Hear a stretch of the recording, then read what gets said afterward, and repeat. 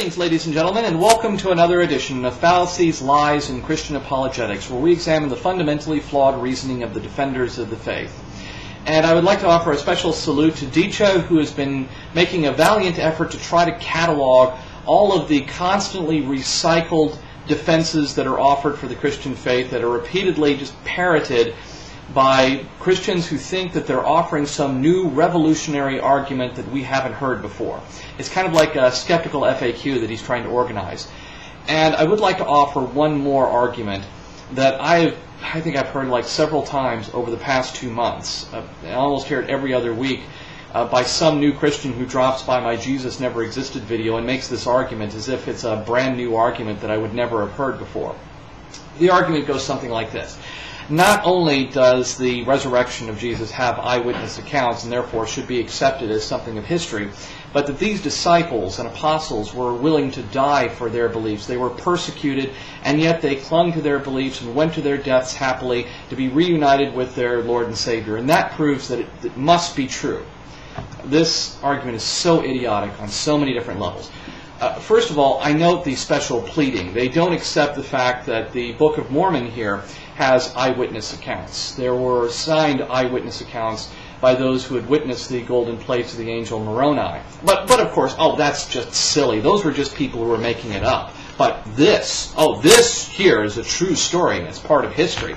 There's no reason to think that. It's special pleading, 6 of one, half dozen of another. And if you're going to accept the eyewitness accounts of one religion, you have to accept eyewitness accounts of the other religion. And if you're going to be skeptical with one, you have to be skeptical with the other.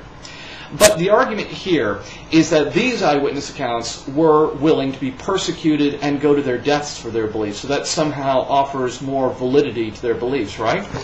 Well, again, you could make the exact same argument for the Mormons, who were persecuted for their beliefs and yet continue to hold to those beliefs. Do you necessarily think that the Mormons have is the one true faith? Or do you just sort of discount them as a cult and all those people are crazy? And what about all the modern day cults, like the Branch Davidians, how they were all willing to go to their deaths for what they believed in? Or the Hail Bop cult, the Heaven's Gate cult as it was called. They were all willing to go to their deaths for what they believed in. Or the Jim Jones cult. They were all willing to die for what they believed in. I mean, if you're going to say that fanaticism proves truth, then again, if you're going to accept it for one, you have to accept it for all the others. Otherwise, this is just special pleading here.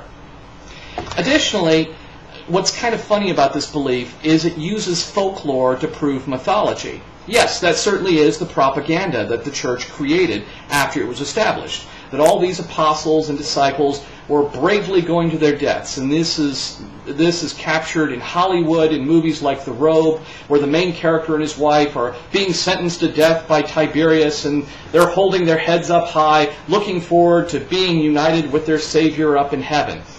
Is there any reason to think that this really happened at all? Number one, that these apostles and disciples existed. Number two, that they were sentenced to death for what they believed in. And number three, that they bravely went to their deaths waiting to be reunited with their Lord and Savior.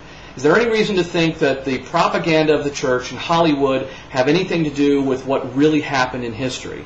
Speaking personally, I really find it so hard to believe that the Romans went out of their way to persecute the early Christians. And the reason I say this is because I'm looking at the track record of the Romans, and they were really tolerant towards all manner of religions within the empire. The only 2 times that I can think of, other than Christianity, where they persecuted a religion were the Druids in Britain and the Jewish people. And the reason that they persecuted the Jewish and the Druidic faiths is because they associated these religions with rebellion against Roman authority. But yet I read the Bible here, and I read admonishments by Paul and by a variety of others, by Jesus, to obey the earthly kings upon this earth, because they are established, put in their positions by God. And Paul says in Romans chapter 13 that anyone who rebels against the secular authority is rebelling against God. There are numerous admonishments in the Bible for slaves to obey their masters, for peasants to obey their kings. You would think the Romans would love a religion like this. And in fact, they actually did. Constantine embraced Christianity, probably because he saw it as very useful for shoring up his authority. So I have a lot of doubts about the historicity of these claims that the disciples and the apostles bravely went to their deaths for what they believed in. But even if it were true, why does fanaticism prove anything? Someone could please explain this to me. I would really appreciate it. May God's gift of reason light our way.